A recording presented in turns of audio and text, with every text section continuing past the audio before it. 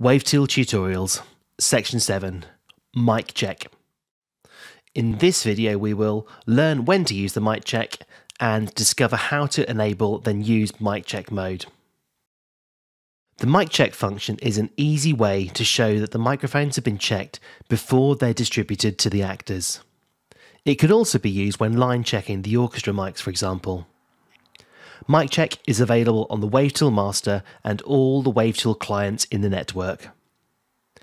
In Wavetool Master, open the Edit menu, click Mic Check, and from there choose Show Mic Check window. This is the window where you perform your checks simply by clicking in the Channels checked box.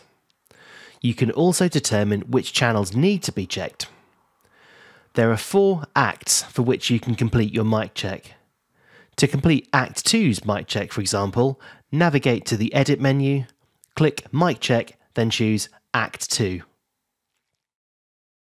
Rather than the dedicated mic check window, you can also complete your mic check on the main Wavetool window.